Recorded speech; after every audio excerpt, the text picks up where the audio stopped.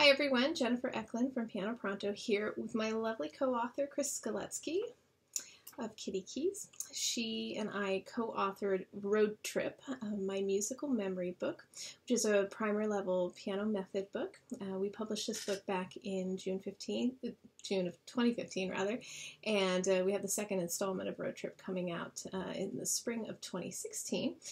We wanted to host this little impromptu webinar today to address some questions that have come up about Roadtrip, and to also offer some important teaching strategies for many of the songs that you'll find in the Roadtrip method book.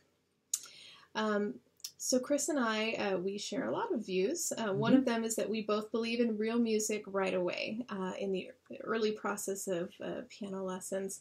You'll find that everything in Roadtrip is easily taught by rote, by note, and by number, and this has a lot to do with our shared belief in what we refer to as assumed competence, and I think I'll turn it over to Kris to talk a little bit more about that. So assumed competence is really just teaching to the highest point and then adjusting as necessary for the student. So, for example, if I had a student who was really struggling with fingers number 2 and 3 in the application of that, I could take that song and scale it back, but always aiming at the highest point and then scaling the lesson back to appropriately meet that student where they are. But we always want to go in with the belief that they can, which is part of the reason the songs begin on the staff right away for Roadtrip, because they can be taught by rote or by note. Always going in with the philosophy, with the belief that the child should be taught at the highest point possible, and then meeting the child where they are in further teaching. Right, and it's another reason we don't shy away from using Italian terminology in the Roadtrip book. We keep everything within a very limited scope, so they're learning things like forte and piano, but we recycle and reuse these terms over and over again, that it just becomes second nature to the student. And of course, students who are very young, they just soak everything in like a sponge, so there's no reason that we can't use terms like allegro and lento and forte and piano. We don't need to make up games to remember everything. It just is. And I think that's sometimes what teachers get hung up on, is they get too hung up on everything that's on the page and explaining it away. Right. You can always go back to the beginning songs and encapsulate some of those things that you didn't teach the first time, and maybe on that second pass or that third pass, that student might be ready for that very tempo marking or the dynamic marking, or interjecting other notes that you took out the first time. Just because the music is written one way, it doesn't mean that you can't adjust it as needed for where that student is. If there's too many notes, too many chord notes and half notes in a measure, well, cross out that repeated chord note that maybe is bothersome, and on that second pass or that third pass, put it back in, and that will give the student that sense of mastery that they really need to feel, that comfort and competence, so that they can move forward. Again, you're teaching to the highest point that they can. Assumed competence doesn't mean you have to put everything in there. We're assuming they can, but then again, adjusting as needed for that student that's sitting with us at the piano. Right, and I think that when we came up with the concept of the Roadtrip, I think we think about these philosophies in our teaching styles, but also about the Roadtrip itself. You're going to see a lot of trees on your road trip, but maybe the first tree you see, you're not going to remember everything about it, but you pass a lot of other trees along the way. Sometimes we circle back and see the same trees again, and we start to notice different things. For me, in my Piano Pronto books, I talk all the time with teachers about what I refer to as situational experience, which is really such an important thing for beginning level students, that they are introduced to all of these concepts: half notes, whole notes, quarter notes, what a C looks like on the staff.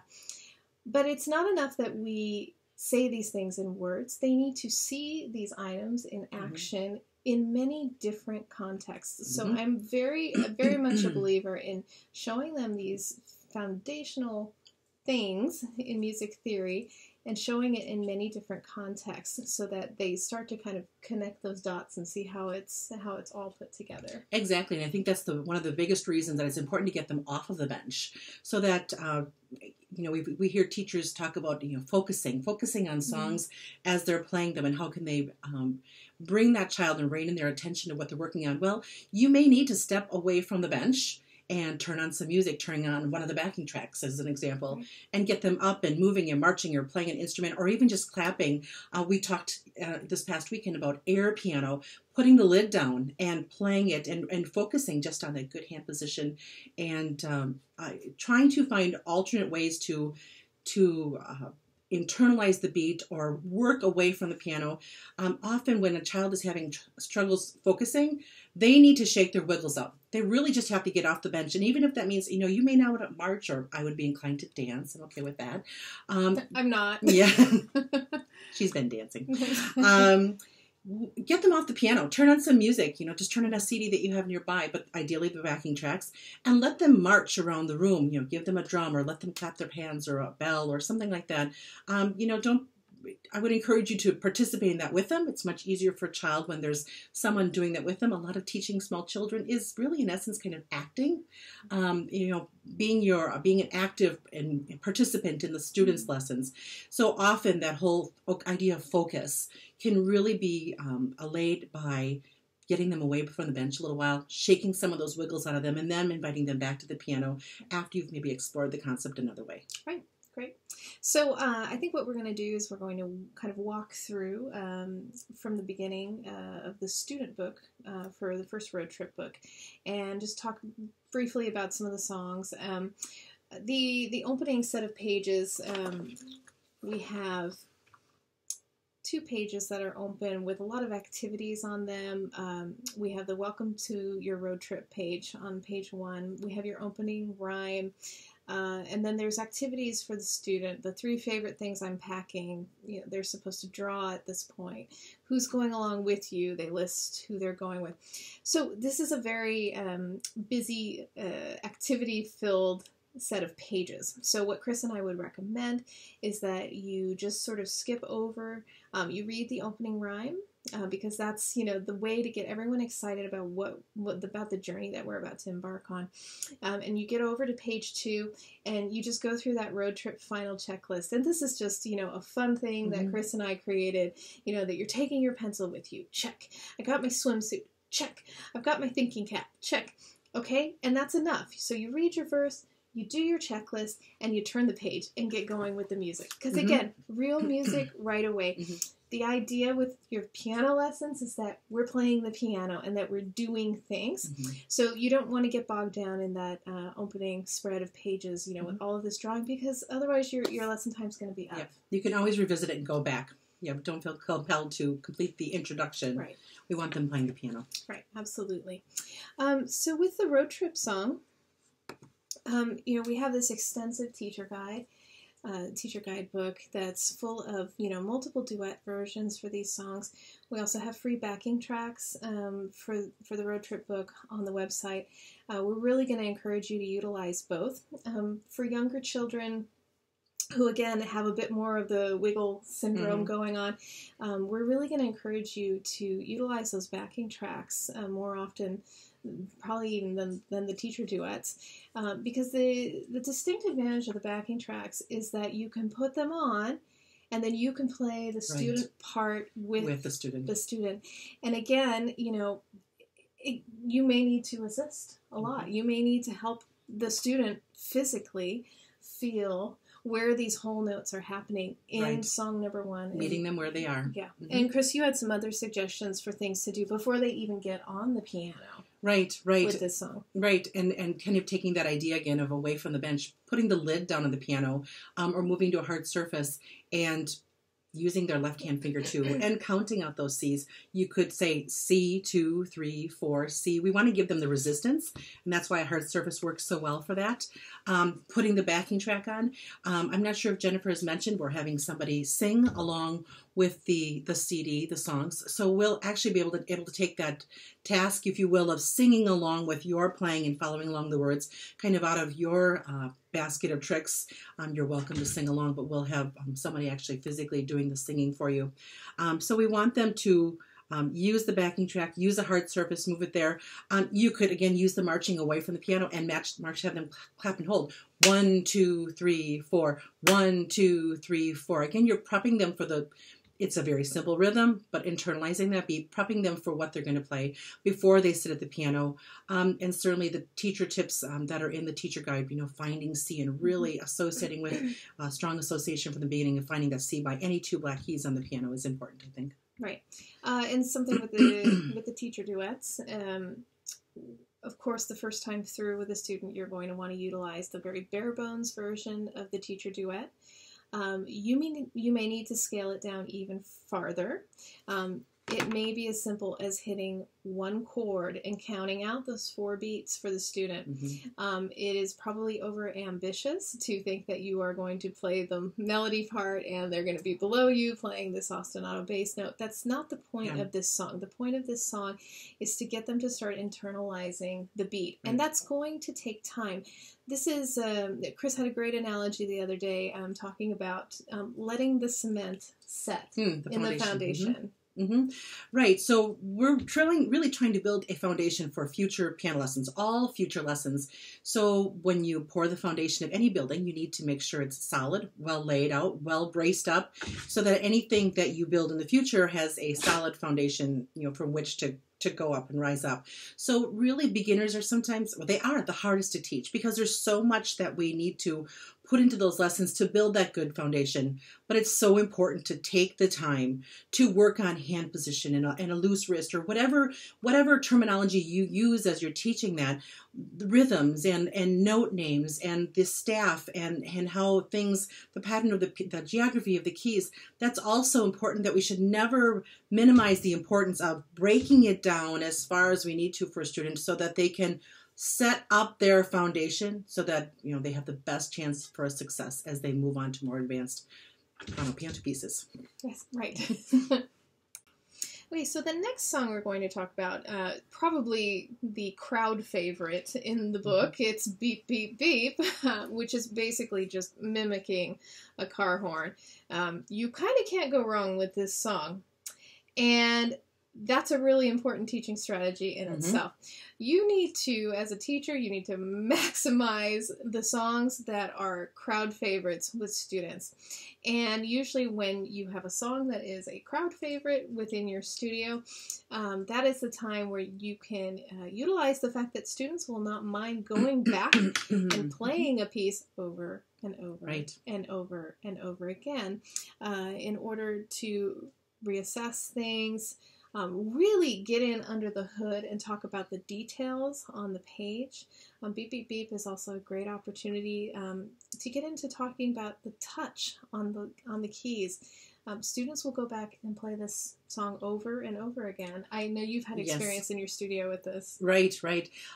What we had fun with, a lot of students like to mash it up to other songs. So as they've gone through the book, because it's not always feasible as you get to the later stages of the book to go back to the beginning and play every single song. But when we call out their favorites, and Beep, Beep, Beep is always at the top of the list, they like to mash it up with another piece, for example, Home Sweet Home. In fact, I have several students playing that for recital. So as Jennifer said, I think coming back to that foundational teaching, coming back and exploring tempo and dynamics and really digging into touch. If you had an advanced student, if I could just now go into the whole idea of, let's say you have a student that you've had the first lesson with them and they really seem capable of moving more quickly. And so you get into the road trip song, the first one. Well, a way to push that to another level is to double up and have them playing 2 Cs, a left hand C with 2 and a right hand C with 2. And it's instantly harder, and then they're mastering that skill of together. Don't be afraid to assign a second lesson, and Beep, Beep, Beep would be one of those. To again, beef it up and make it harder for a student that, okay, they're really doing well with this. Maybe change one of those chord notes into 2 eighth notes. Let's see how far you can push them. Again, to the theory of assumed competence. If they're really making that mark or meeting that mark from the get-go, another way to beef it up is to change it into 8th notes. Do you need to? Absolutely not. You could assign a third lesson, but to be creative and to look at the song and see other things that you can do. Again, remembering that we could always make it harder in the first measure. Draw on a whole note. Eliminate the rest and have them hold something there. But to layer and go back and to strip it down if you need to. Maybe they only use the right hand finger number 2 and say beep, beep, beep. Maybe they need some left-hand work. The same thing. Go through and have them play it with their left-hand finger too before you bring it in together. Right, and I think a lot of those strategies also speak to getting the student off the page. Yes, we are getting them on the staff and reading music right away, but music doesn't always have to be exactly what's on the page, and that's okay, because we are trying to spur on creativity with this book, with all of the coloring activities, and we are having them create their own musical scrapbook. Well, you know what? Music is creative too, and we want them to explore other options with these songs as well. So don't be afraid as a teacher to stray from what's written. We tried to give you a very flexible framework to work with here. And remember, the most important thing is that you guys are having fun in the lesson. Definitely. Okay, so next up is the lullaby, which is one of a handful of black key only songs in the first Roadtrip book. We just want to touch briefly on this one. Again, real music right away. If you're playing in the key of D flat major, you have a D flat major key signature. As a teacher, we need you to not get hung up on this. It just is. We wanted to show students the way actual notation looks right from the get-go. The black key songs in Roadtrip are meant to be taught by rote. That is why you will not find the letter note names inside the note heads on these songs. So they are rote-based songs. That goes for songs number 3, number 5, and number 7. Now, we like black key songs because these tonal centers are lovely to listen to. It opens up the ears to different tonalities, so they serve an important function. Little fingers often have a much easier time playing up on the black keys, and we just wanted to offer a variety of both tonal centers and variety in terms of solo material. Yeah, I'm going to agree with that. And I think playing up in those black keys for a student that is maybe dropping their thumbs or pulling back or has that tendency to hook, or I call them, monkeys hanging off the tree, bringing them up into the black keys can lay that foundation for understanding that we can play the scope of the white key. We don't need to be, hanging onto the edge of it, but into those black keys is an appropriate. Right, and I think you mentioned to me that the scarf activity with the lullaby works really well for learning this dotted half note. Right. So the motion of the scarf is lightweight. Again, it's away from the bench. It's a 1, 2, 3, 1, 2, 3, using the backing track again and giving that beat, or you could be playing a simple accompaniment. But often I think it's really good to participate in those activities with the students so they can see. We often forget that children don't have the vocabulary that we have. So I could say alternate with the scarf, and they don't necessarily know what the word alternate means. So I have to show them that I want them to go left and then right. Keeping in mind that when you're working with young children, you'll want to opposite. So you're going to go left and then go right because they're seeing you in opposite. So, mirroring and participating with them is a really great way for them to see, because we can't assume that they have our full adult vocabulary. Right. Okay, great. So we're going to move on. Song number 4, which is Stop, Rest, Go. A great opportunity to play red light, green light in your studio. Great way to get the wiggles out of those little feet. So we have had some teachers mention that this is a difficult piece because of the rest. So we wanted to offer you a couple strategies for how you can break this down. And this is a strategy that you can use on many of these pieces. So just keep that in mind. This is a piece that has a quarter note on beats 1 and 3, and then a quarter rest on beats 2 and 4. Most often students will struggle with the note that's coming in on beat 3 because that timing is a little bit difficult to hear. So the very obvious solution here for your first pass at this song is to just play that quarter note on beat 1. So you end up with 1, rest, rest, rest, 1, rest, rest, rest. And so all you're doing is playing on the first beat of the measure. Again, we would strongly encourage you to do this with your student using a backing track instead of trying to play the teacher duet. If you are having to break down the student score because it's too difficult, it is not the time to use the teacher duet. You need to use the support of the drum beat in the backing track. Take it away. Take it off the piano. put the lid down again, put the backing track and just do 1, 2, 3, so they can get the motion and the downbeat. They can internalize that beat before they're making sound at the piano. Absolutely. Remember, the piano lesson process, it is a long journey. It is not a sprint. You have plenty of time to come back and relive this song if they are struggling with it. Right. And there is also a sense of confidence building and mastery when a student comes back to something and all of a sudden what was difficult for them a few weeks prior is now easier and we can add to it. Right. That feels really good for a child. I think of in terms of Groundhog Day, if you've ever seen the movie where you keeps waking up and having to relive life. In our lives, it's very uncomfortable and disconcerting to have to do new things. It feels very green. And if we think of a child, do they really in their life want to do something new every day, all the time, 24 hours a day? That could be really disconcerting, could be really uncomfortable. So that idea of going back and having them do something they've done before, it's going to be familiar to them. And familiar is going to be comfortable. Comfortable will be something they want to repeat because they feel that they've mastered something. So, going back and retackling or readdressing and doing things that they were really good at, don't always feel like we have to make it harder. It's a good process. Okay, so we're going to move on to song number 6 in the Road Trip book, which is called We Made It to the Lake. Kris and I, when we were writing Road Trip, we wanted to offer sort of some touchstone moments for the students. So what we did is we used The Farmer in the Dell as the main Road Trip theme song. The students experienced that as song number 1. At that point, though, they are only playing a whole note C, and they are actually the accompaniment pattern to the teacher or the backing track that is playing the melody line. So we are building on that in song number 6 with We Made It to the Lake. They go back to that familiar melody of Farmer in the Dell, but this time they are hitting the C in half notes and they have added a D and a G. They've got both hands going.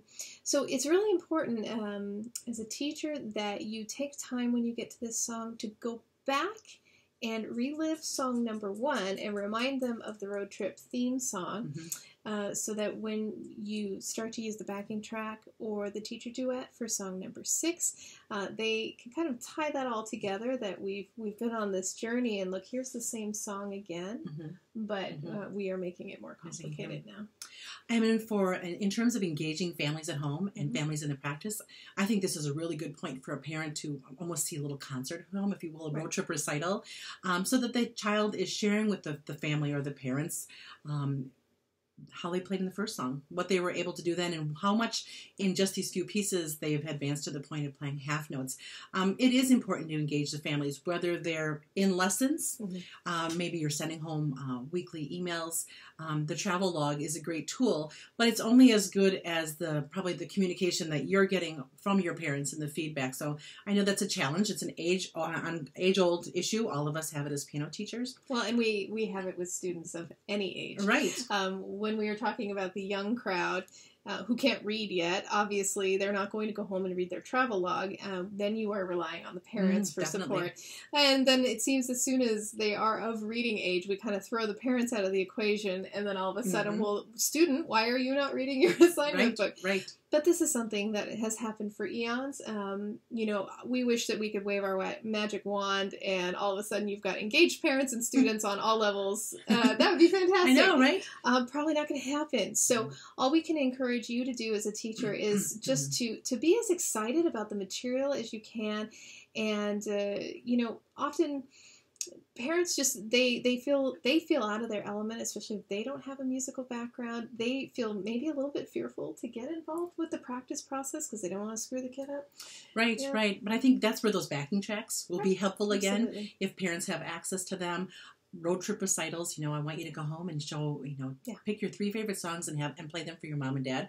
And maybe that pulls the parents into the process as well, because we tend to forget to do that as students get older, and having them perform for their family. It really does take up the parental involvement. But that's, if someone gets that figured out, I'd like to know too. Yeah, I'd like a magic pill too. The next piece that we want to touch base on is number 8, Skipping Stones. What I like about this piece is it gets them moving a little bit on the piano. Again, meeting a child where they are. If we're going for the home run of this, they're able from the get-go to put their thumb on C on the piano, addressing in the third measure that their thumb will move to D, and then coming back in measure number 4, back to the C. But let's say that's not going to be what happens with your student. A couple of options for them is to do something away from the piano first, that lateral movement, put the lid down, move to a hard surface, and again, take the idea of note names or finger numbers out of the equation. Just talk about finger number 1, putting the hand on the hard surface, and playing 1, 3, and 5, and moving to the right, 1, 3, and 5. So they're getting that sense of moving to the right, moving to that side before we apply it to the piano. Another strategy would be to find the like measures, looking at measure 1 and 2, and then looking again at measure 4 and 5. They're the same. We like to think of it as compositional analysis. We can do compositional analysis with a student of this age. What do you see here? They do it in Sesame Street, right? One of these two things is not like the other. Well, what measures do you find here that are identical? And look at that with the child, and then maybe take a pencil or a crayon and mark them up so that they're seeing it, and then practice measure 1 and 2, and then go practice measure 4 and 5. It's actually 5 and 6, 6. sorry.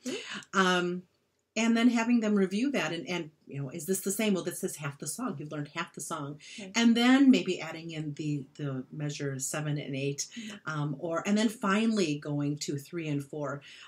But creating a picture away from the piano first is an effective strategy if they're not ready for that type of movement on the piano. Right. I would encourage sort of a teamwork effort on this one yes. as well. Once you find those like measures and they get comfortable with measures 1 and 2, you can teamwork it together. You're on this journey together. Student starts with those first 2 measures, and you, the teacher, plays measures 3 and 4 up an octave higher. It doesn't have to be right in their space. You can give them room. So you can teamwork yourselves through the song, and then again, add the backing track, teamwork style, play through the song. On the teacher duets for this piece, because I'm a jazz lover, and anyone who knows my music knows that I love a good bit of syncopation, you are definitely going to want to use the simplest duet part for quite a while. This is kind of a jazz waltz feel. It can be a bit confusing for the student, but it sounds fantastic once they get it. And if they practice, enough times with that backing track, the backing track itself is also syncopated, so they'll start to get that into their ears. But just remember to take your time with everything. It's not a race to the finish line. I want to say this about the backing tracks. It really will, if you're comfortable using them, it's going to help you to step away from that part of teaching and focus on teaching, because that music's going to be going for you. The singing will be part of that, so you can focus solely on what that student is doing with you, which is really the most important part of the lesson. Right. I think one of the things we hear most often from teachers, because I don't write the easiest duet parts in the world, so they say, how on earth do I keep an eye on my student and I keep an eye on all this? You're right. There's a lot going on. It's going to sound fantastic once you get there, but it is a bit of a trick, to keep an eye on a little person down there with little fingers that like to wander around. So the backing tracks, they take so much pressure off of you. Touching on this for just a moment too, somebody asked us a while back, what do you do with recitals for road trippers?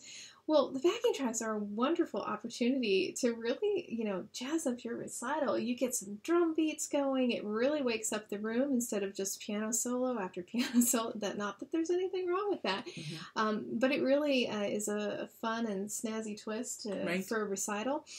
To get those going, it's very easy to just have a little Bluetooth speaker there. They can fill a room easily, and that's what you can do with your road trippers. You can offer them the support during a recital as well, and just play their student part with them, so they have the support of you being there.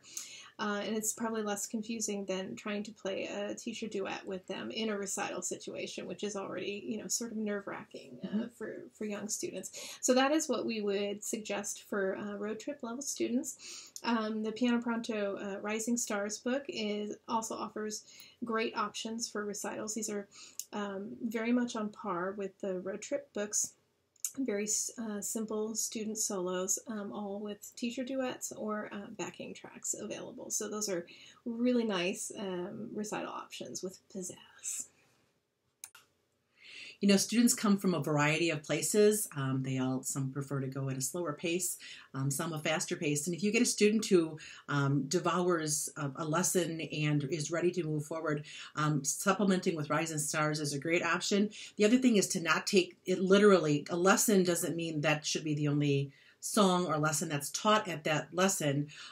Feel free to move on. If you're teaching song number 9, Ice Cream Party, and the student has really got a good grasp of the movement and playing it well with a solid beat, well, then move on and assign number 10, Beach Bunny. So you've got that latitude. Don't hone in on a lesson and think, well, this is the only thing I can do in my class today with that student.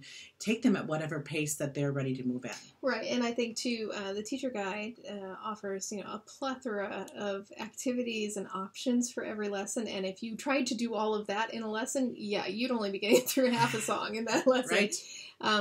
We purposely gave you more ideas than less ideas, because I think it's more often than not that we hear, what am I going to do with a 4-year-old for a half an hour? So we wanted to make sure you have plenty of things to fill the time. But absolutely, as a teacher, you need to use your intuition, and you need to monitor the engagement level of the student.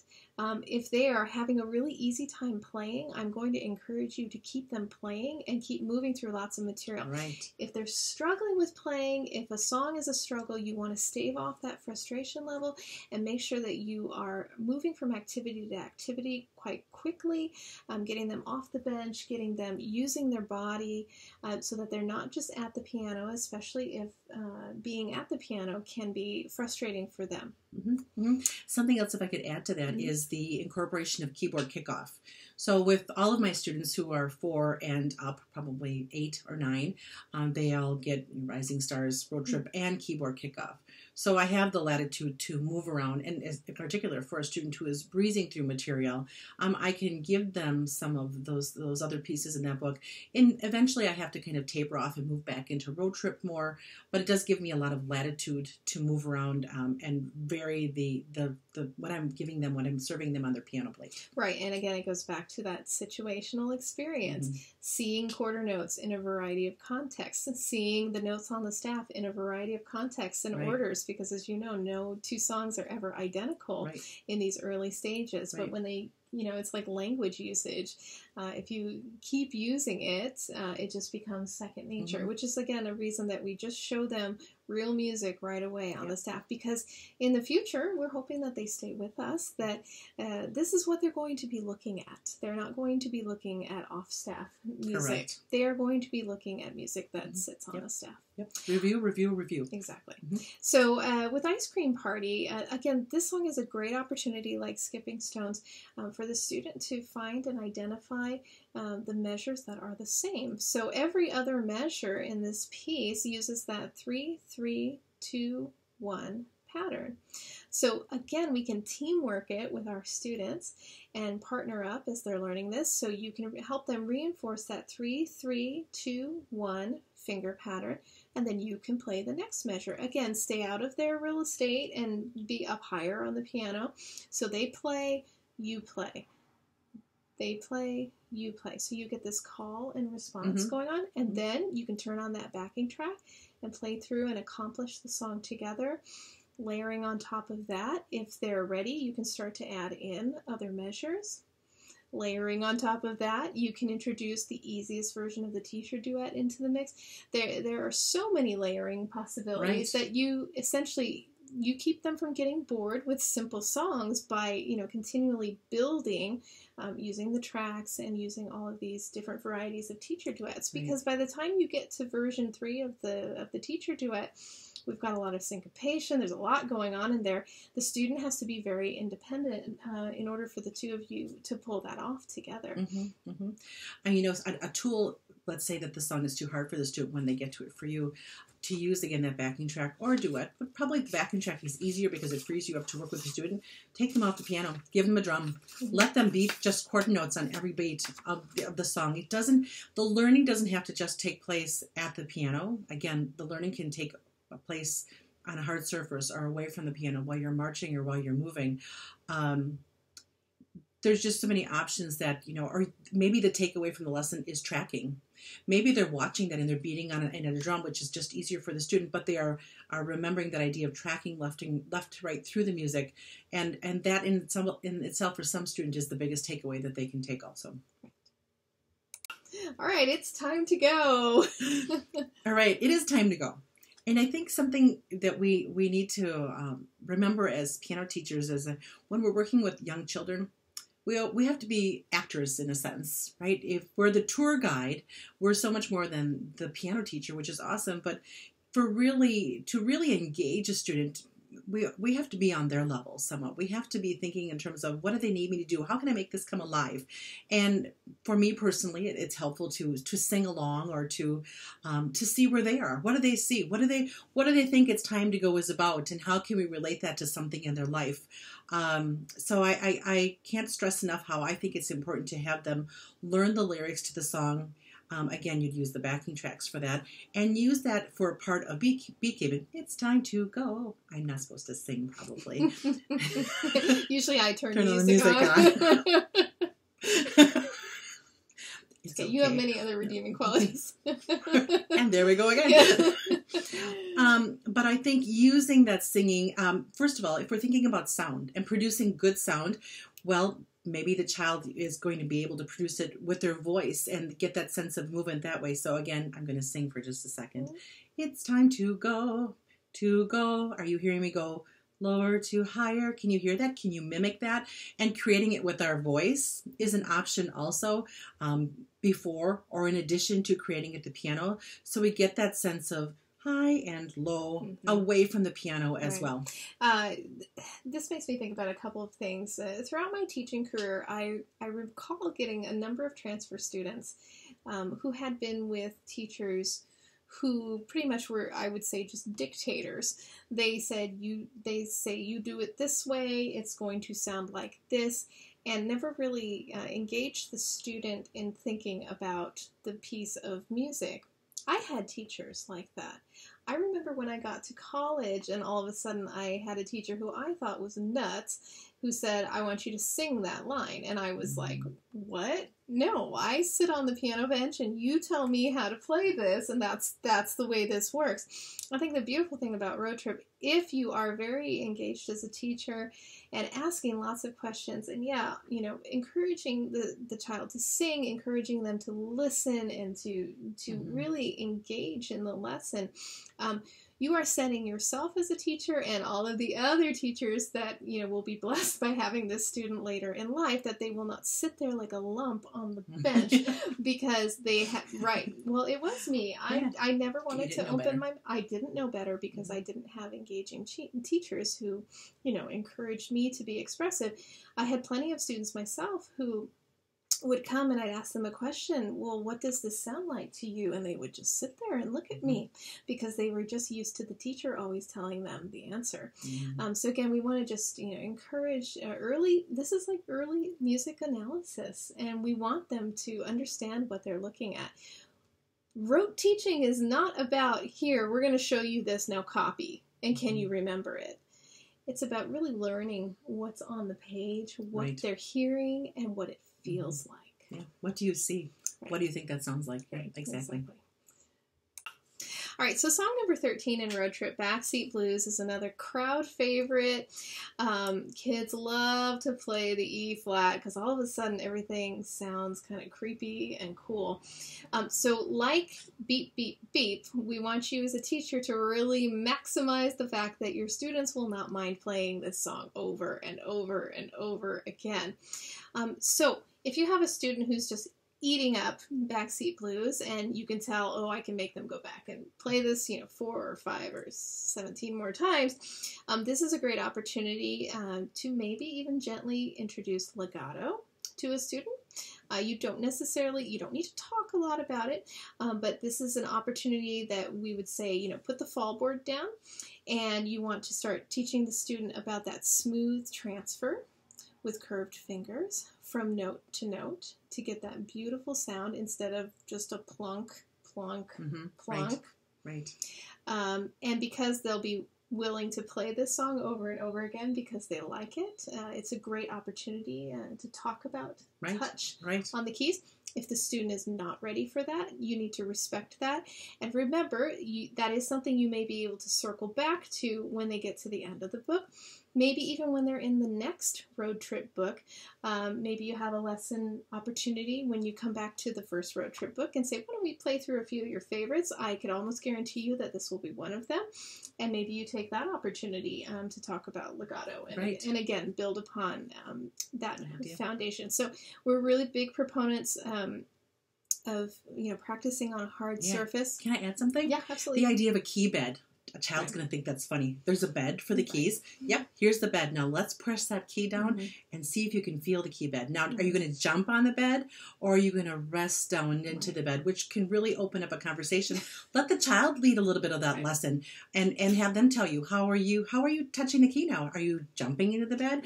Are you gently laying your head down on your pillow? But the key bed is a fun component for them and it makes them aware of that end of that key, that strike and where it comes down to. Right.